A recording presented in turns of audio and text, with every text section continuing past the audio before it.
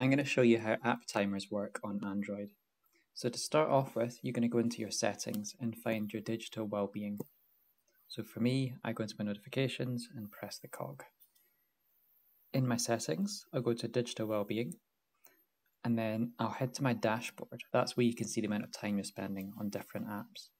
Now, at the moment, I can see my most used app today is Twitter and I spent 39 minutes on it. Let's say I want to put a limit of 30 minutes on that. I'm going to click the egg timer next to it, and then I can adjust how much time per day I'm going to allow myself to spend on Twitter. So let's say half an hour. So it's saying app timer set for 30 minutes at the bottom, and the icon's now gone grey. That's because we've already exceeded those 30 minutes.